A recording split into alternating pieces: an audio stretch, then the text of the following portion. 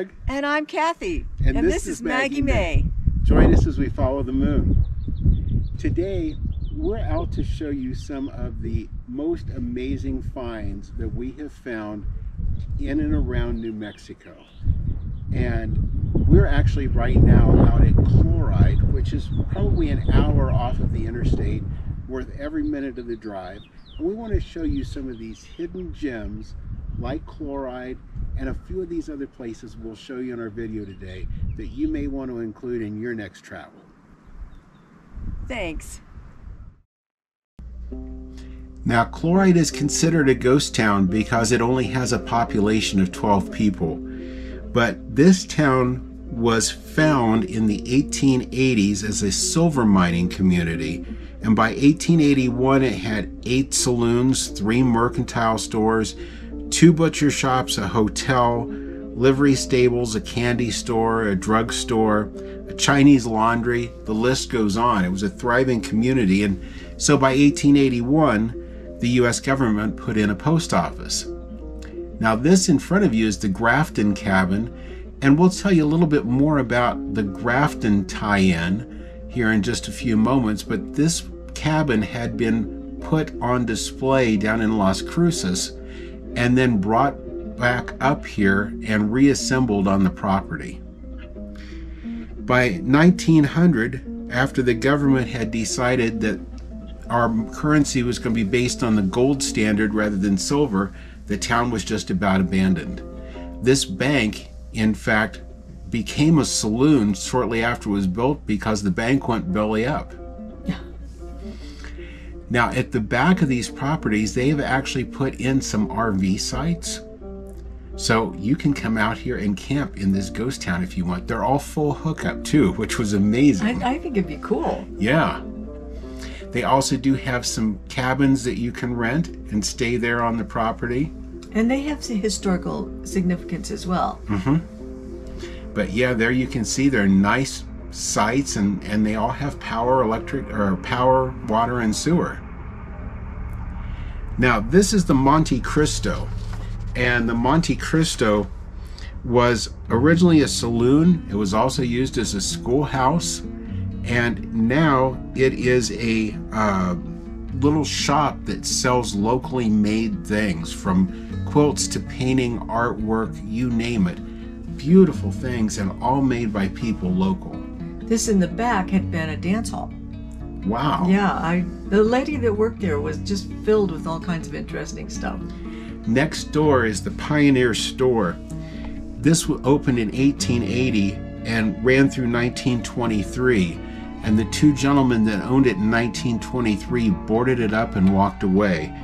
When it was unboarded, 90% of what you see here was in the store.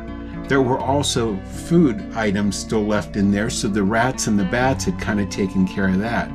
But everything that you see in here either was in this store when it was unboarded or was found in other buildings on the property, which means it probably came from the store anyhow. That's right. There's a TNT detonator, something you have to have in a mining town. That's right. And you know, we didn't see the Roadrunner anywhere. No. But the anything imaginable, and they're all just perfect. The neat thing is the lady there could tell you stories about everything that you saw. Yeah, she knew the history of everything there. That was the hanging tree. I kind of assume the name is self-explanatory. Yeah, probably.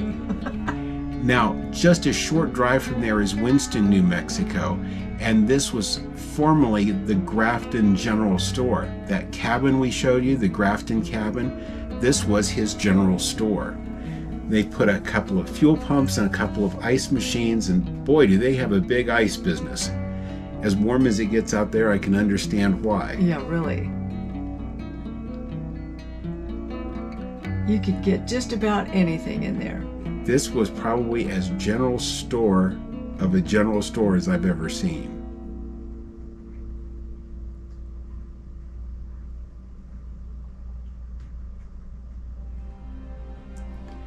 Now next up, this is the view as you are coming through Faywood, New Mexico at the City of Rock State Park.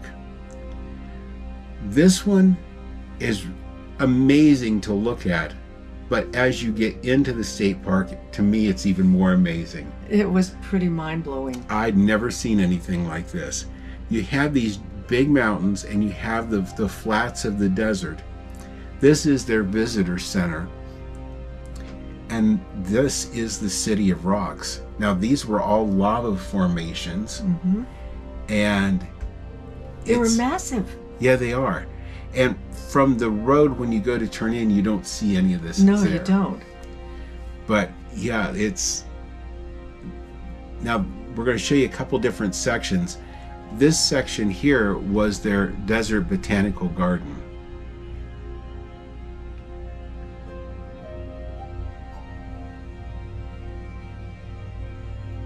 It did have some really neat plants there. It did, and I mean it's all desert landscape. It's amazing to see that stuff flower. Yeah, it's really pretty.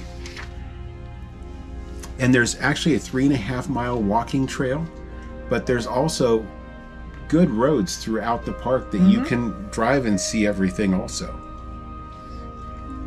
The cactus were flowering while we were there. They were so pretty.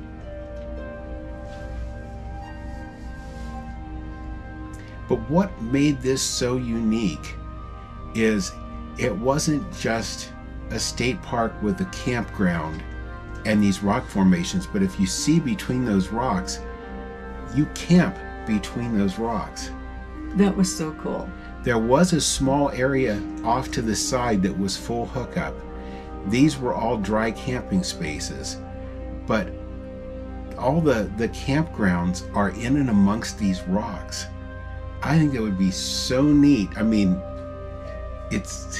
and then they've got the desert floor as their view, and it is beautiful out there. There was an Airstream parked up there. They have quite a few spaces. They had quite a few full spaces. There weren't a lot of empties. This was a midweek trip through here. But the views are absolutely amazing.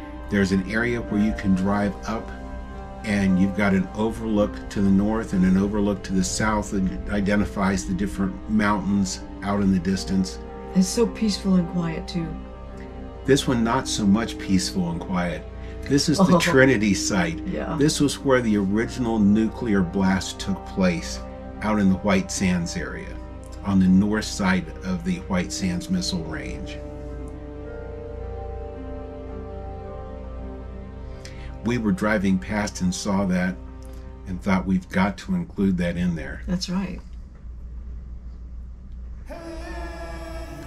And we were actually driving down this road to go over to Three Rivers Petroglyphs.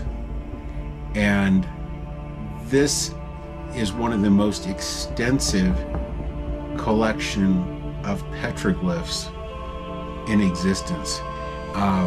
They're saying approximately 21,400 petroglyphs in this park. It is a 1 mile out, 1 mile back trail. It does loop. There's a right side and a left side, so you get to see different petroglyphs each direction. Now the rocks are dark, and that's just a patina from the rock that has oxidized over time, and those were carved through that patina down to the regular color of the rock below it, and that's why they've preserved.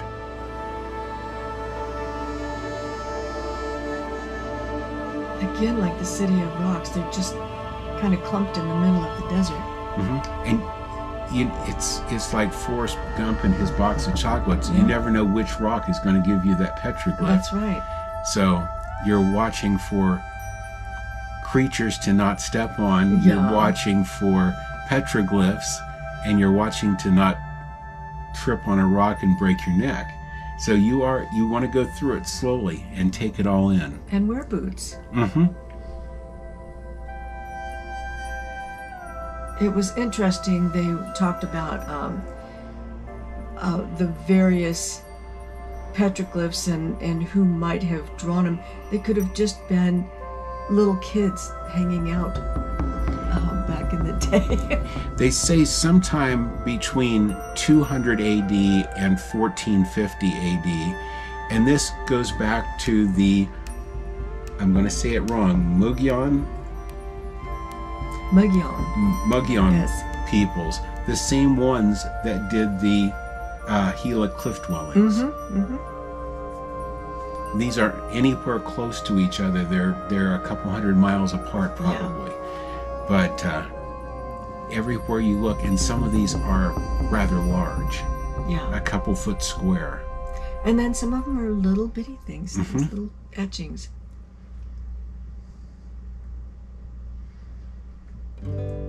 Now there you'll see in the number 9, some of these, they give you a map and show you where some in particular are located. But there's way too many to have them numbered. Oh, just yeah. some of the most famous ones were the ones that they had numbered.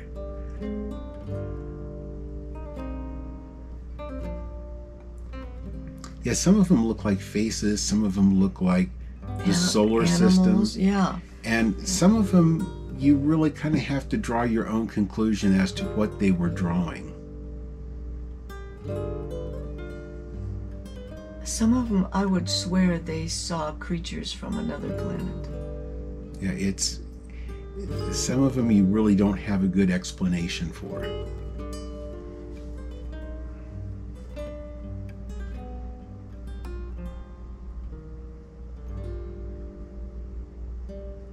was very windy up there.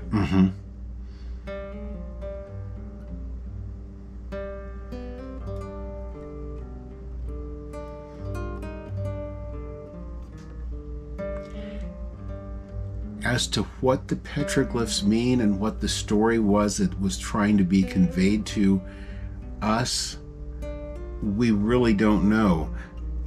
Some people believe that it's picture writing and each one is its own story. Some believe that put together they create a story. When you reach the end of the trail, there's a shelter there that you can get out of the sunshine for a few minutes and rest. And then we started back. And a lot of this, the two sides of the trail in places are maybe only 20, 30 foot apart. And you're seeing just the other side of the rock formations, but they have other petroglyphs on them. Right. So definitely, as you go up, go to the right, follow it to the end, and then take the right as you're coming back, the opposite side, and you'll see an entirely different set.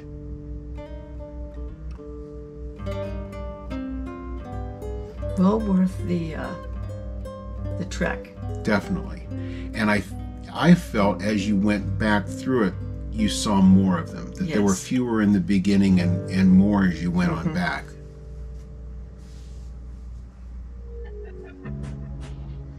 Now out in the distance, you'll see a lake. And that lake is Elephant Butte Lake. Elephant Butte is a rock formation that we'll show you in a moment.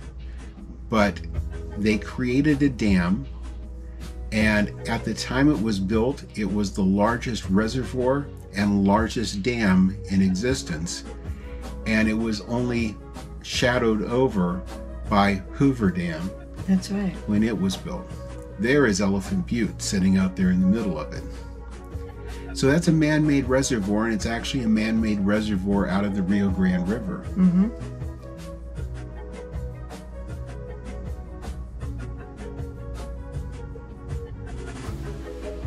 Water was beautiful. That whole area is beautiful. And there is a state park on the one side of it, and on the other side is the government-owned land. And we saw quite a few people down along the water with campers parked. You've got some dirt roads going down, you've got some steep grade going down, but once you're down there, you've got nice places to park down there and dry camp.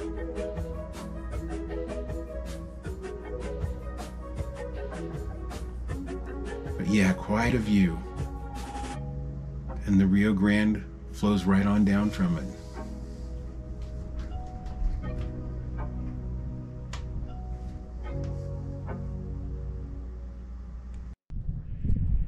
Well, Cathy, we're standing out here in front of Elephant Butte. What did you think of our time in New Mexico? I just loving this. It is so beautiful. So many things. Oh, it's really caught me off guard because when I thought of New Mexico, I thought of desert. And yeah, there is a lot of desert, but the mountains, and there's so much greenery. I mean, it really has surprised me very pleasantly. I've really enjoyed it. I have felt like we've been on a marathon of amazing places to catch up with. 1 week is not enough. That's right. We're heading from here on up towards Albuquerque, so we're going to be around New Mexico, at a little bit different part of the state for a little while. So keep watching, and if you liked our video today, leave us a thumbs up. We do appreciate it. If you haven't already subscribed, please subscribe, and be sure to ring the notification bell, and that way you'll know when every one of our new videos come out. And thank you for following us as we follow the moon. Thanks for watching today. If you haven't already, please subscribe to our channel. And be sure to ring the notification bell so you'll know when new videos come out. Don't forget to follow us on social media too.